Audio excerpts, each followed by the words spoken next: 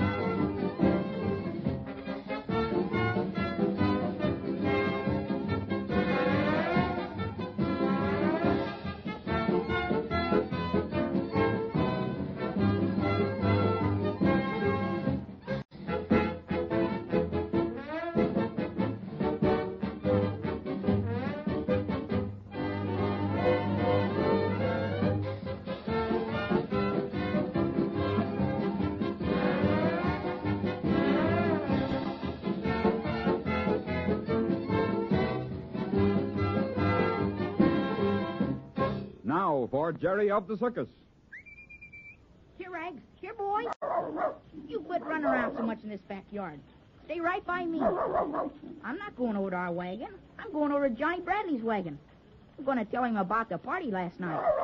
Come here now. Just 'cause your leg is well, you can't have to show off and run so fast. Now, you wait right here. Mr. Bradley. Oh, Mr. Bradley. Guess he's not here yet. Well, we'll just wait around for him. What do you say? Hey, how about some tricks? Think you can jump up on my shoulder like you do with Bumps? Okay, let's try it. 1, 2, 3, up. Good boy, good for you. Now let's see if you can jump down to my foot and somersault back up to my shoulder again. Ready? Go. Hooray for you, Rag. You're all right. You know, I bet you and I could do Bumps act without any trouble.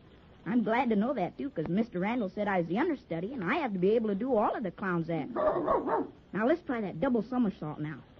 No, getting back of me, like you do with Bumps. That's the fella. Now, ready? 1, 2, 3, go, up.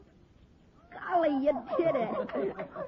Oh, Johnny, I mean, Mr. Bradley, I didn't see Well, I just got here, Jerry, just in time to see that last trick. I was just putting Rags through some of his stunts to see if he could do them with me as well as he does with Bumps. Well, I should say there's little doubt about that after witnessing your demonstration. Yeah, he does the tricks just as easy with me as he does them with Bumps. I'll bet he'd even work with you if you'd give him the right cues. Yes, I believe he would. I've said before, but it bears repeating. That dog is a mighty fine trooper. You sure are, Rags. Want to come into the wagon, Jerry? I've got a few things I have to do. Uh-huh. I came over here looking for you. Well, fine. Come in, then. Did you have something special on your mind? Just about the party last night. I wanted to tell you about it. Good. Sit down, Jerry. Make yourself comfortable. Thanks. Right down here, Rags. You sure missed out on a good time, Mr. Bradley. You had a nice time, did you? Oh, it was a keen party. Mr. Grayson sure made us feel at home. We had spaghetti, all kinds of sandwiches, and even ice cream and cake. Well, that sounds good. It was. And Jason told us a lot of stories about wild animals and told us how he started to be a trainer when he was real young. And then Mr. Grayson told us about law school and all about the hard things he had to study to become a lawyer.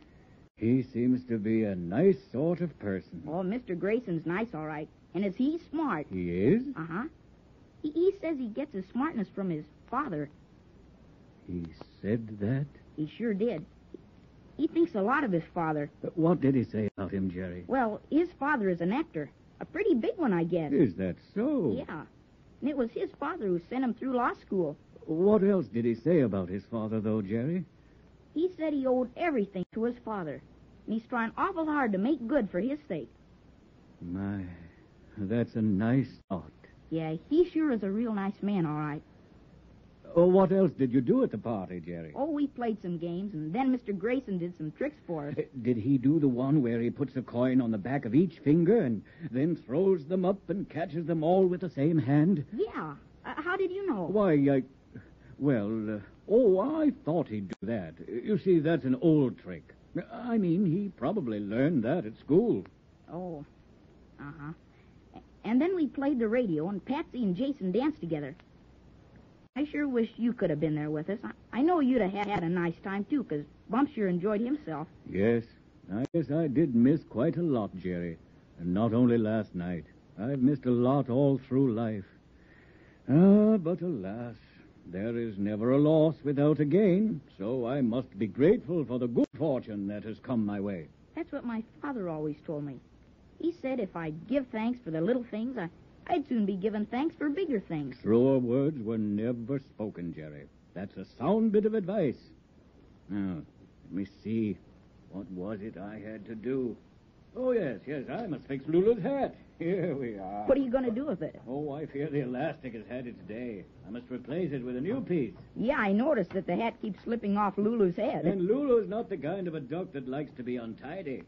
She's very fussy about her costume, such as it is. She sure is a smart duck, all right.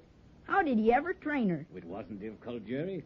You see, ducks are timid, but once you gain their confidence and make a pet of them, they become very manageable. It may surprise you to know that I think an awful lot of Lulu. No, that doesn't surprise me. Lulu's your pal, just like Rags is mine. That's it, exactly. She is my pal, and a very understanding friend, too. Just like a dog, she seems to sense my moods, and I appreciate that. They sure do understand a lot. Golly, I don't know what I'd have done without Rags when I was left all alone. Well, there, that's finished. Now that hat should fit properly. It didn't take you long. You know how to sew, all right. Necessity teaches us to do a lot of things around the circus, Jerry. Say, look. Look who's out there. Well, who is it? Oh, it's Bumps. Hello, Bumps. Looking for me? Oh, there you are, Jerry. Come on in. I'm coming.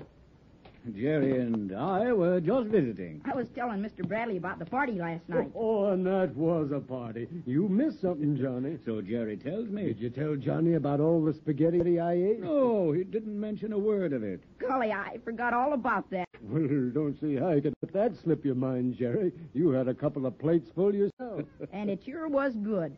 Sally's a wonderful cook. She's going to marry Mr. Grayson pretty soon. Yeah, so he told me. Tell me about her, Jerry. When he introduced her to us, he said they're waiting until he's doing better in his law office, and then they're going to get married. Oh, and she's real nice, is she? Oh, she's a mighty fine girl, Johnny. Well, I'm glad. I mean, it's nice to see a young man like Richard Grayson find a good life's partner. Yes, it is.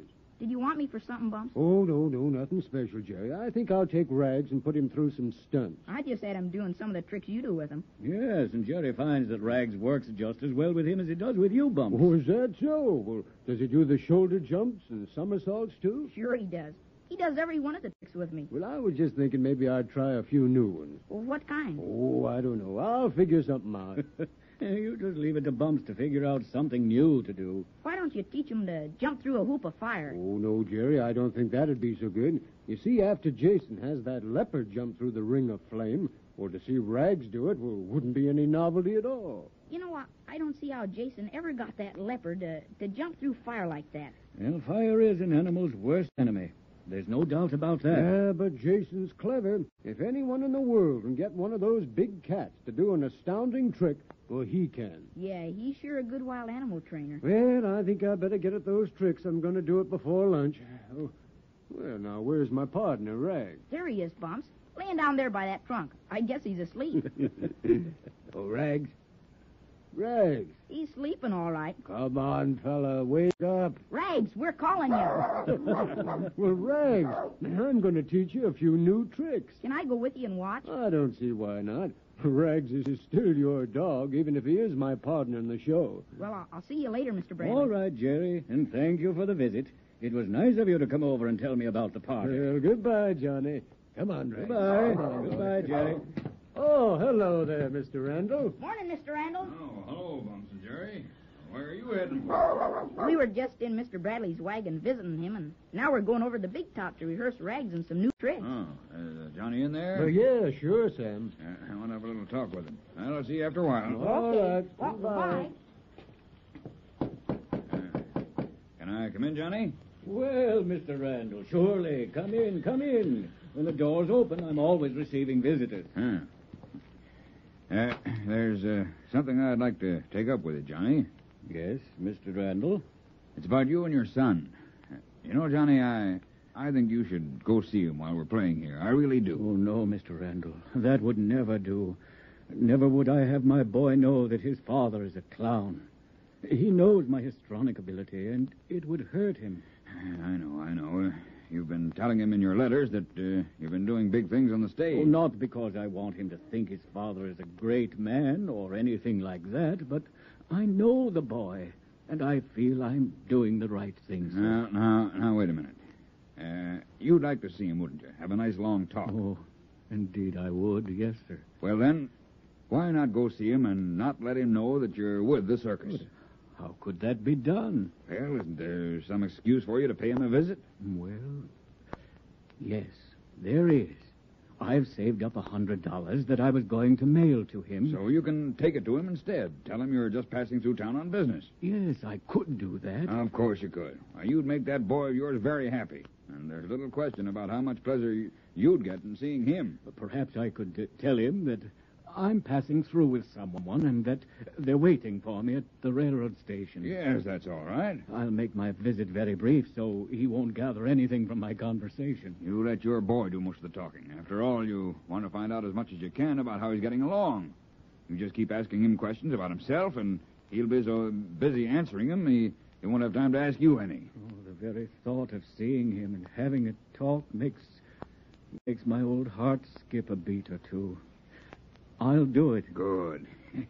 Go to his office today. We're leaving tonight, you know. You'll feel like a new man after you see him. But my clothes are none too good, Mr. Randall. Now, don't let that stop you. Your son will think you're doing very well when he sees this on your finger. Mr. Randall, your diamond ring. Oh, it's beautiful, but, I couldn't wear it. Oh, yes, you can. Go ahead, put it on. I think you look prosperous enough. I'll do it. But how can I ever thank you, sir? No, you don't have to thank me. I feel that you should see your boy and have a talk with him. You'll both enjoy it. I know we will.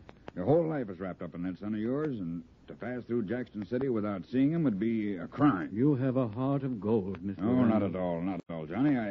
I'm just human. I'll go to Richard's office this afternoon, Mr. Randall. Oh, this will be a milestone in my life.